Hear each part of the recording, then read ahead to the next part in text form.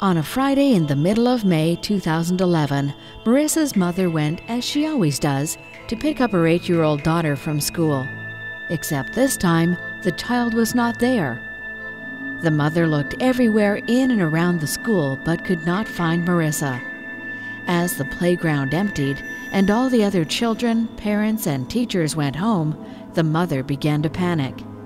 She called the police for help finding her daughter. They found Marissa with her father, who had been allowed only supervised visits due to a history of abuse against the mother and daughter, but this day was not a scheduled visit. The father's lawyer presented papers to the police which said the father now gets to keep the daughter. The police returned to the mother, who was still combing the school grounds for any sign of her daughter, and asked her whether she had a lawyer.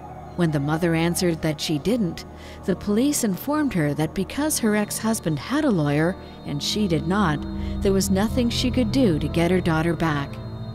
A child and family investigator the court had appointed refused to consider hundreds of pages of evidence showing the father had a history of abusive behavior and concluded this was a case of parental alienation, that the mother was purposely trying to alienate the child from the father. A judge agreed and granted the father 100% custody. Marissa's mother cannot afford to fight for her child any longer. That is why we are asking for your help. Parental alienation is used unfairly in thousands of cases a year across the U.S. We need to take action. You need to take action.